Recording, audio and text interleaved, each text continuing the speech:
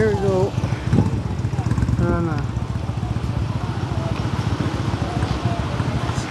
Jacinta.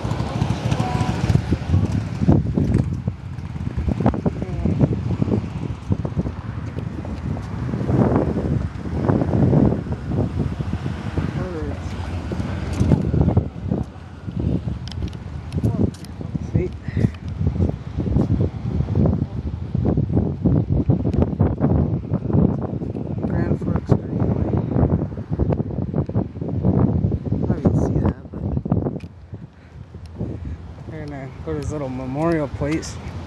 Check it out. Me, I don't mind. This is actually really nice. It's a little cloudy, but the sun's starting to peek out a little bit.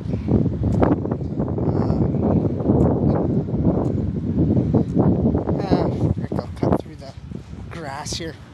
Hey, you can see my car from here. Me and my car are split up. She's in Minnesota and I'm in North Dakota. That's pretty cool. First time me and my car has ever been far away from each other. And we're coming up to this thing here. What the heck is that? I don't know.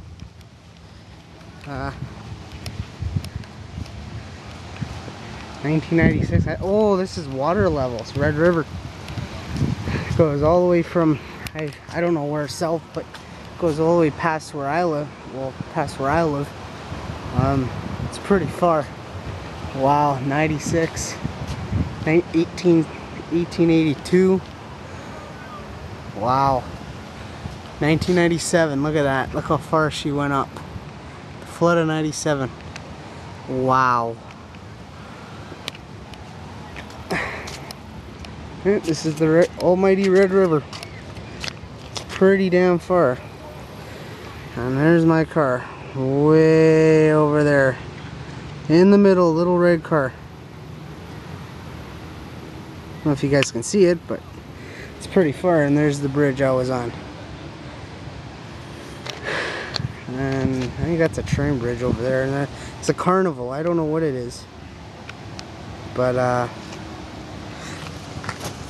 sun's coming out now. That's pretty good. But yeah, this is I guess Minnasota side, or this is old Grand Forks. It's only a 2 hour. Well, it all depends how, like I said, how bad you get caught up at the border. And like I got caught up pretty damn good. I mean, it wasn't that bad. It was just mostly asking me information and everything, and yeah. Just basic information, and I like how they use the miles per hour over here. It's really good. And I mean, even out in Winnipeg, they don't even advertise any alcohol. And there you got like a Budweiser, like, a pennant. You know, you don't get that out there, and it's pretty cool. Yeah, it's pretty cool. It is pretty cool. I'll hook you guys up on the other side.